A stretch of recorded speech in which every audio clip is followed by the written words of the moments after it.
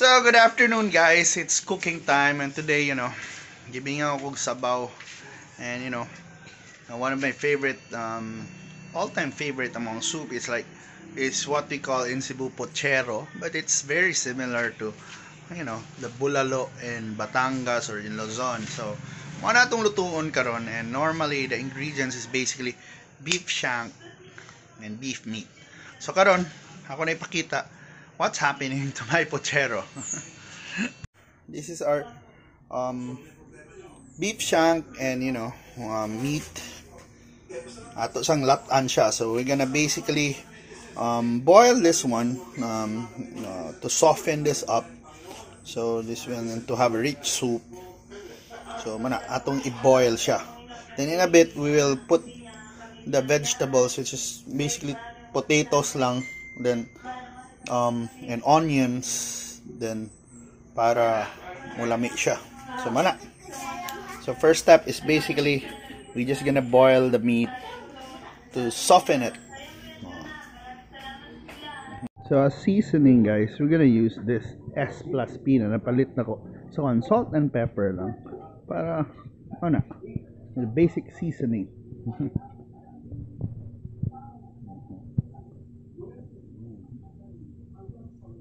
There. Laban. So medium heat, bring to boil, then simmer. Little anyway, cover, lower the heat, then cover to not only to save on gas but also to have it cooked, to have the meat soft, diba? You have to put the ang atong mga sagol na uta na we have potatoes and onions. Alright, then you can put beef cubes para mutimpla nag-iya.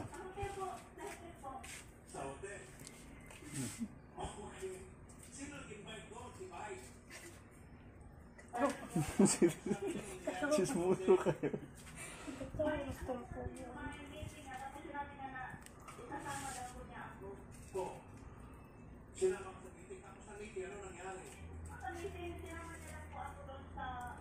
Alright. So cover na itong balik para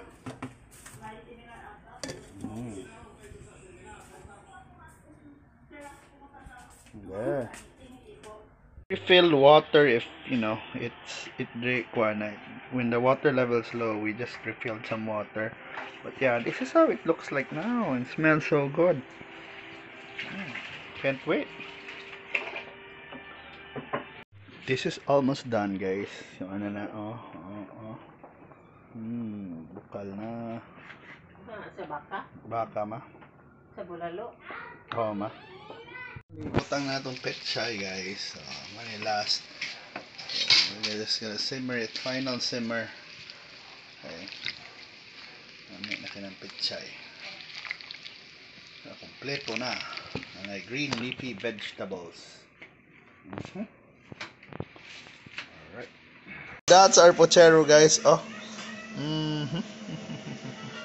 And we're ready to eat. Bye. So ang kuha lang sa pochero is that taas kayo siya cooking time lang kay pirahan ka malata gid siya, but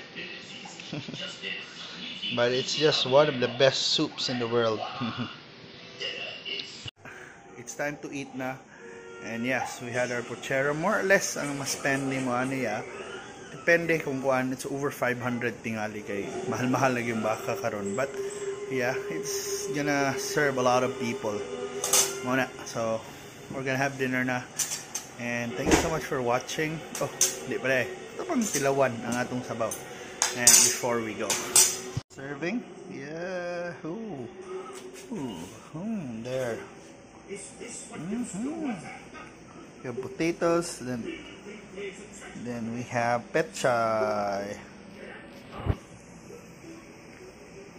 Nice serving. Yeah.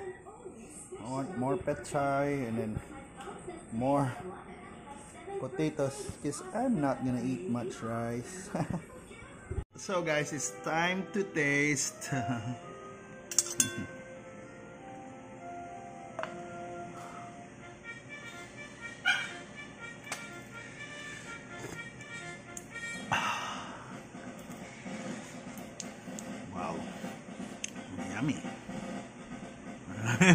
Yummy kayong sabaw, bay. Sabaw pa lang. Mapaka-rice na ka. Karne.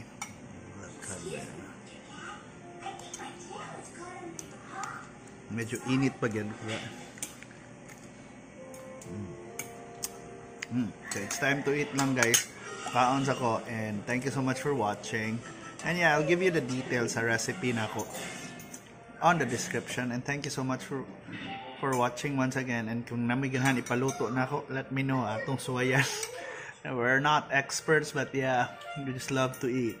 So see you guys, and yeah, luto-luto sa mas balay, kaon-kaon sa balay. And if you have a new recipe na inyong nakatunan, hit me up para akong suwayan. So see you guys, and bye. Kaon sa